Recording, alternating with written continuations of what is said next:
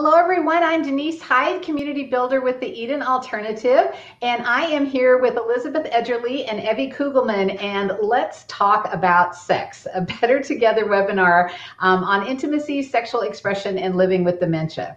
So I'd like to ask you, Elizabeth and Evie, why is this topic important, and why is it important now? Well, who doesn't want to talk about sex? Actually, not many people do want to talk about sex, and especially in their work. And so we're going to actually talk not only about sexuality and intimacy, but sexuality and intimacy in persons with dementia.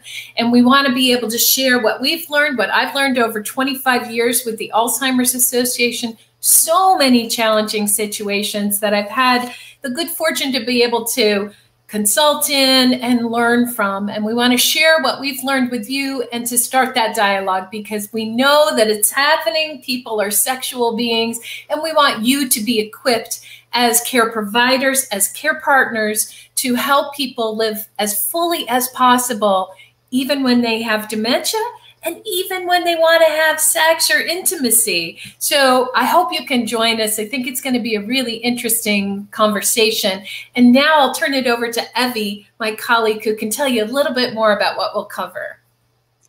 Hi, everyone. I'm Evie Kugelman. I'm a retired gerontological nurse and culture change specialist, and I trained as a sex counselor and educator at McMaster University in the 70s in Ontario.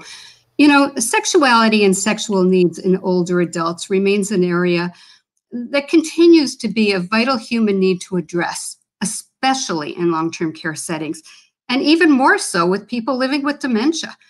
There is a great concern about evaluating the capacity of elders to consent to sexual relationships, concern about privacy, concern about family and staff reactions, to name a few of the complexities. The health and well-being benefits of sexual and intimate relationships have long been considered essential, and yet in long-term care, due to cognitive decline, concern of capacity to choose to enter into an intimate relationship are questioned, and yet addressing their capacity to consent is not addressed, very often anyway. You know, does an individual with cognitive impairment have the judgment and ability and the capacity to understand what is happening and whether they can consent to a sexual relationship?